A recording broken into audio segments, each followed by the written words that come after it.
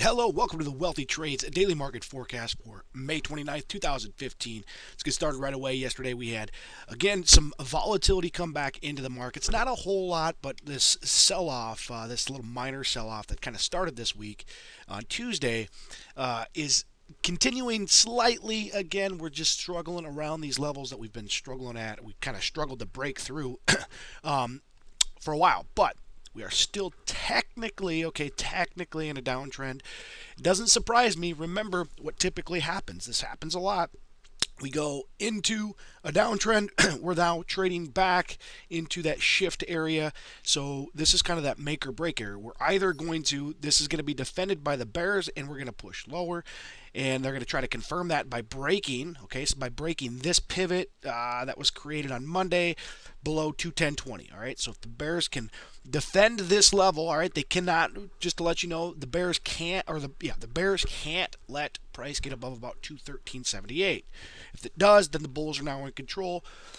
But if they defend that level, what they're going to want to do is they're going to want to aggressively push price below 210.20 to confirm this downtrend, because right now it's kind of in a wedging pattern. I think the bears ultimately are going to lose the battle. I do not believe that that 210 is going to get broke. The key level to the downside, just so you know, again, the confirmation pivot is at 210.20. The real level that they want to, the short-term level that they want to break it below is 208.62. That's kind of the level that they're looking for. On a weekly basis, okay, so this is interesting. On a weekly basis, a few months ago, it was difficult for the bears to really gain some traction and I guess gain some momentum on thinking that they could push this market into a downtrend on a longer term weekly basis.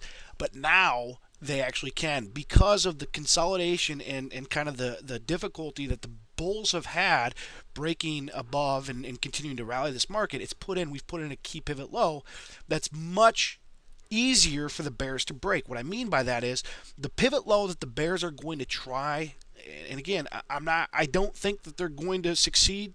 I think we're going to get a rally, but what the level we need to look out for on a longer term basis, okay, and these pivots can typically last for very long periods of time. I'm talking months, if not a year or longer.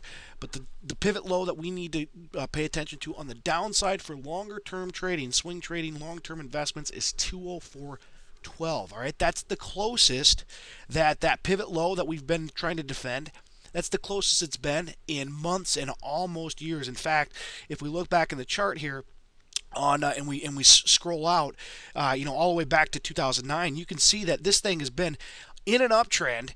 We shifted into a downtrend very slightly, just for a very short amount of time in early 2014, and then back into an uptrend. So as you can see, it takes a pretty aggressive move to the downside to shift into a downtrend. And here's the thing, like I said, that pivot low that we're trying to defend, that the bears want to do everything they can to push it below, and the bulls want to do everything they can to defend it, is as close as it's been in a very long time. But again, I think ultimately the bulls are still going to maintain control. I think we're going to see a nice rally higher to finish the year. It might be the last leg in this big rally, this big aggressive bull market that we've been in for the last 4 or 5 years. But I do see us heading slightly higher. Yesterday, what did we do? We had a decent day yesterday. Wealthy Trades, this has been a decent week for our day trades. We were in a downtrend on the dashboard, much like we are today. All right, what we did is we went short QEP. All right, QEP opened at 18.94 and it closed at 18.64. All right, so it was down about 30 cents, which is a great trade. So that's up about 1.58%. And on the longs, we paired that with a long position. That was opened at 130.85 and closed at 130.13. So that was down slightly, but overall, up about 0.4%, give or take, in a market that was basically break even. So again, not a bad day at all for us. In fact, our weekly trades, which I'll do our weekly recap this weekend, but our weekly trades are once again performing extremely well. If you remember what we're doing on a weekly basis, we are, in fact, this weekend I'm going to do the recap of the week and the month. Our monthly trades are performing very well also. But for the week, if you remember what we long the XLV. The best stock in the XLV that we found was the UNH, and then we're short the XLE. The best stock in the XLE to short is SWN. That trade is doing phenomenal. So I will recap that this weekend. Let's figure out what we're doing today. All right, today it's been a while since we've been in a downtrend with a quality above 50%. So that's interesting, very interesting, especially sitting at all-time highs. It's kind of oxymoronic, but again, the breadth of this rally hasn't been all that great, which is a little bit of a concern. But what we're doing today is we're going to take a directional bet only. We're going to take a directional trade because in a downtrend, quality above 50%. So therefore, we can feel free to short in the best sector. Okay, we don't need to do a pairs trade. So I'm going to move this the XLE and all these stocks over into my portfolio, and I'm going to find the best shorting opportunity in the energy sector today. All right, so I'm moving all the 8 stocks over into my portfolio, and I'm going to go and I'm going to look for the best opportunity here. I'm going to do my same pair down technique and just look at the levels to win profit and eliminate anything that doesn't make money on both sides. So as you can see, MER loses money on both sides, so I'm just going to get rid of that. Anything that doesn't make money on both sides, just get rid of and pare it down to the best opportunities that we can find. All right, because what I know is if it loses money on one of the sides, one of the levels to win sides, then that tells me that yes, it is in a downtrend and it is a good stock to potentially short today because we're in a downtrend, but there's better stocks. For example, SWN closed at 25.68. All right, it's in a downtrend, and historically on a Friday it should move down to 25.24 or up to 26.12. It has a high probability of hitting the downside, which is great because in a downtrend has a pretty good chance of closing below that. And when it hits this level, this is what we want to know. This is our first filter. When it hits this downside level, we want to know that it continues to trade in the down direction. All right, so when it hits this level, does it make money if we shorted there historically? The answer is yes. All right, we also want to know if it rallies up and it hits this 26.12, does it typically bounce off that and close lower? Why lower? Because we're in a downtrend, so we want to know that it hits it and closes lower. That's a profitable trade if it does, so therefore it makes money. That's good. That's what we want to know. It's another strength indicator that we use at Wealthy Trades to make sure that we're finding the best opportunities to go in the direction that we're looking to go in, and that's short. Right now, so these 4 all make money on the levels to win a profit, so that's good. But now the next filtering technique that we need to use is the spread between the levels on levels. And if you remember what this is the levels on levels is the probability of it closing above or below those levels. So in a downtrend, the trend side is below price, right? Below closing price. Closing price was 25.68. The trend side, because it's in a downtrend, is 25.24. It's got a 23% probability of closing below that. That's good. We want a high probability of it closing below that level because we're going to look to short. It only has 11.5% probability of closing above 26.12. We want a very low number here because, again, we're looking to short. So we want a wide spread. We want a high number, high probability on the trend side, and a low probability on the counter trend side on the levels on levels. So we want to find the one with the largest spread, all right? So this spread is, 11.5%, 12%.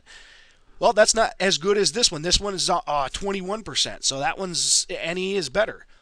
All right, NE is better than this. All right, NE is 21%. This is only about 17%. So NE is better than that one. Let's look at APA.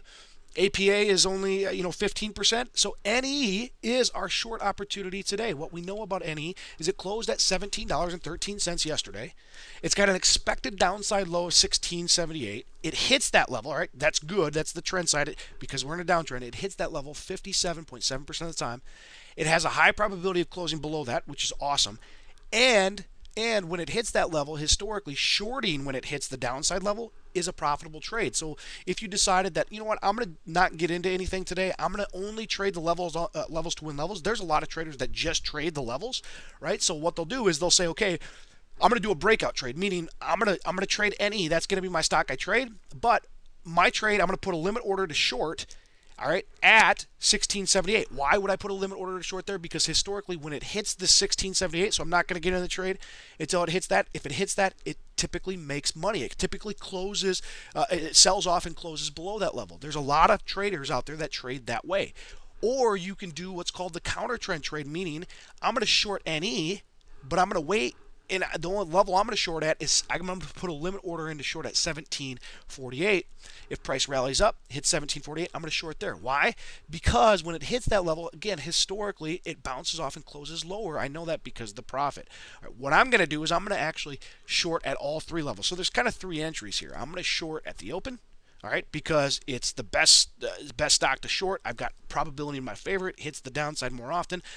I'm gonna add at the short position. If it hits 1678, I'm gonna add to the position, or if it hits 1748, I'm gonna add to the position there too. So there is my day trade for the day. Short any. I'm gonna close it at the end of the day, but I'm going to write it all day long. So that is my position in the weekly. We are still short SWN, long UNH, and then on the monthly, we've been long the XLV all month long.